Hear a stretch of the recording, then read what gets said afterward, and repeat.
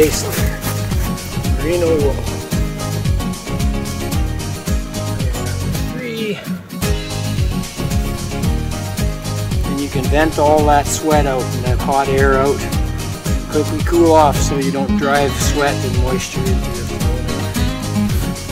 Inside here is a saw blade inside this tubular webbing. So the saw fits nicely around my waist.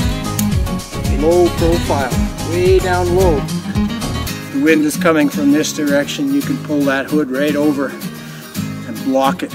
You can position that ball on one side or the other, or forward. Find that even in 28, 30 below, I can manage when I'm active, just like this. But your breath alone right here will keep a nice warm climate in front of you and keep your nose and stuff quite warm. Top with big gauntlets to keep the snow out. Something large enough that you can just shoot it off. Knife here with paracord, snare wire, or for doing, in this case, snowshoe hairs. What we have here is the means to make snowshoes. First aid kit.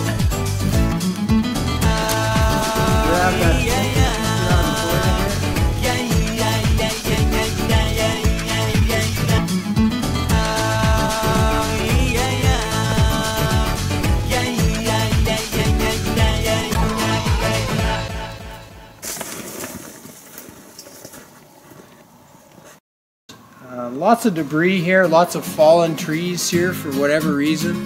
There's a lake right close, happens to have fish in it. But in addition, we've got all kinds of tall dead snags here, all over the place, large ones, even hug-size aspen. So locating it this way so that it comes through. Predominant wind is usually from the northwest, so we'll build the shelter accordingly.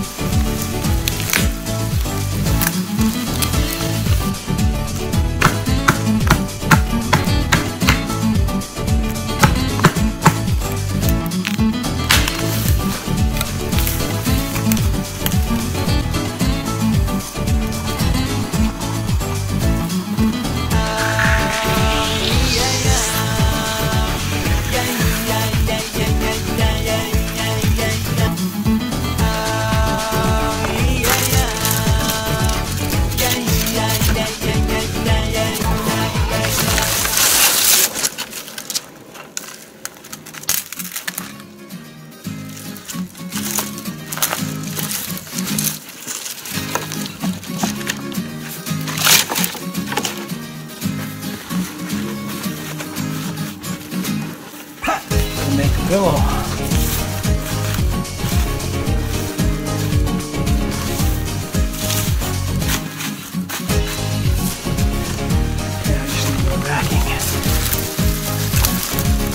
A blade wrapped around your belt and a couple of nuts, in this case bolts, and some paracord is so that you can put together a bucksaw. So this would come out of the belt.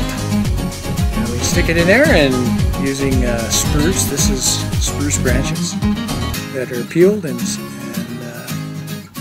carved in such a fashion that you can put together a really good bucksaw.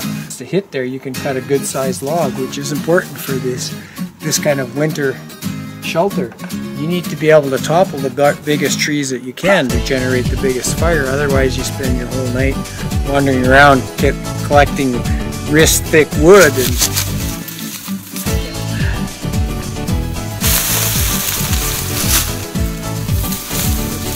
smells like a frog's bum over here.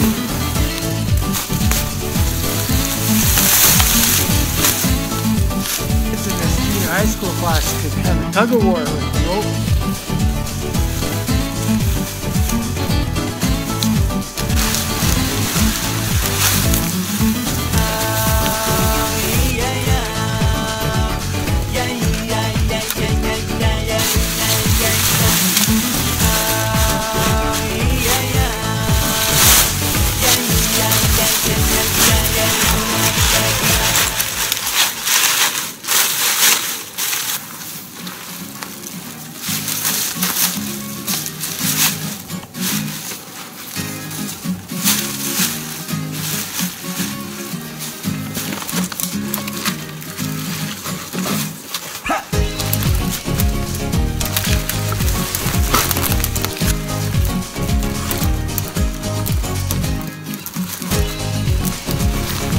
You know that a flame will hold on to a match very, very nicely. The physics of it doesn't allow it to work that way. The matchstick, however, does. Nice clean matches. Just want to climb from one stick to another. You can drive air into it, rather than having to get down on your knees in the cold and blow. You can drive the air into it. So as you can see, you can warm somebody up in a real hurry in a matter of minutes. And you notice I built it on the logs already. A lot of people wouldn't do that, so you think of it. All the coals will drop down on the logs. The logs will then in turn catch on fire. And you're not dealing with coals melting in the snow. You get a hot bed of coals right quickly. The fire will be as long as I am tall, or almost, so when it gets into the night. Sleep beside me.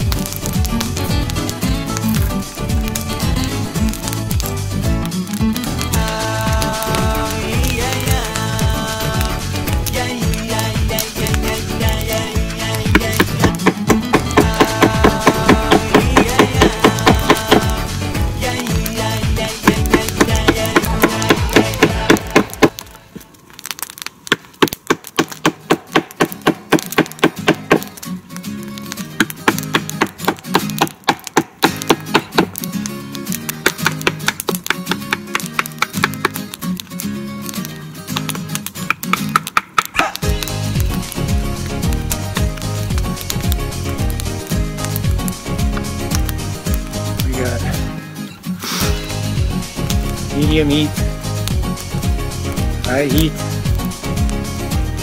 extra high heat.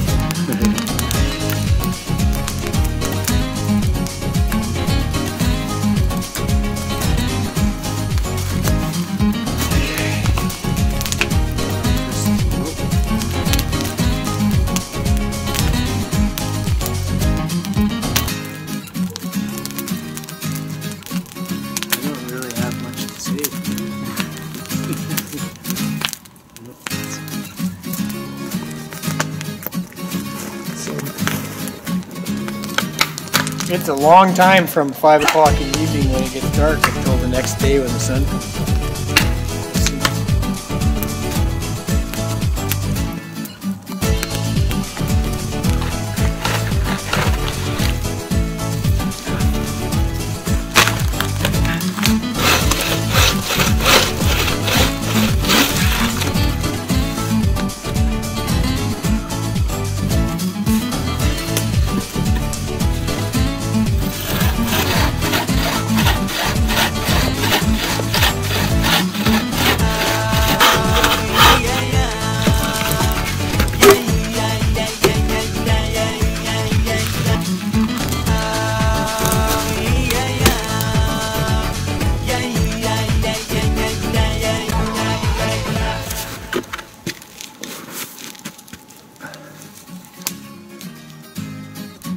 The king of knots, or the most useful knot. That if I am going to harvest live trees, I'll try and go into a large group like this so that you only take out a certain amount of them and kind of caretake it in a sense, or thin it out.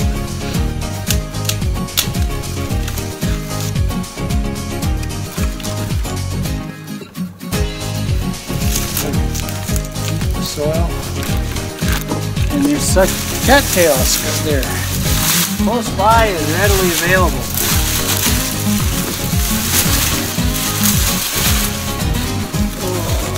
It smells like mint. Oh.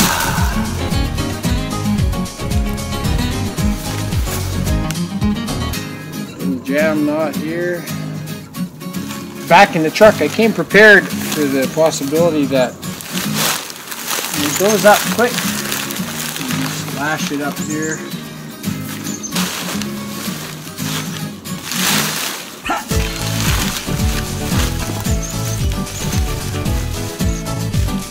Again, another bite. It's going to be tricky. I don't want to leave it where it's nicely pulled down. Roll it right up here.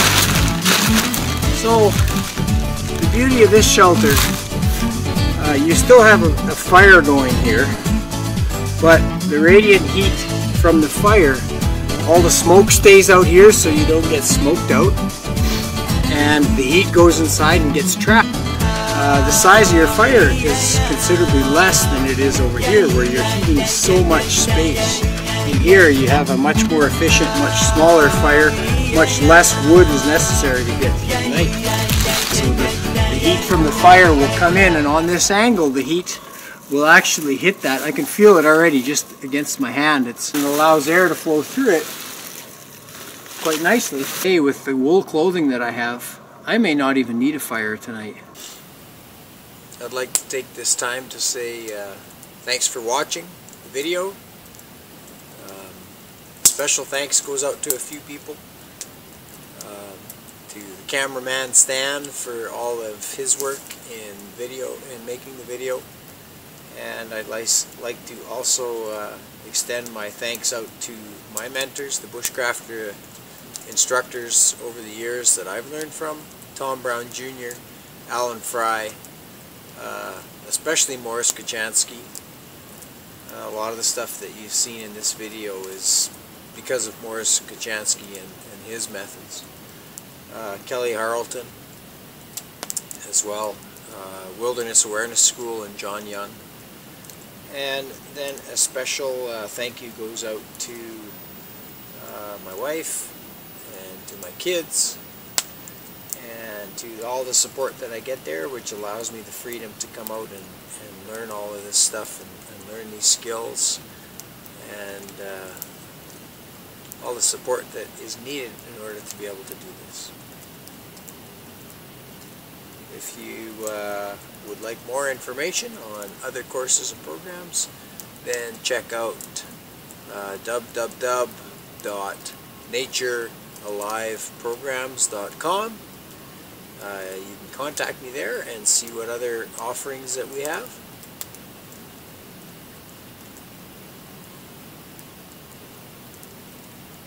And that's all for now.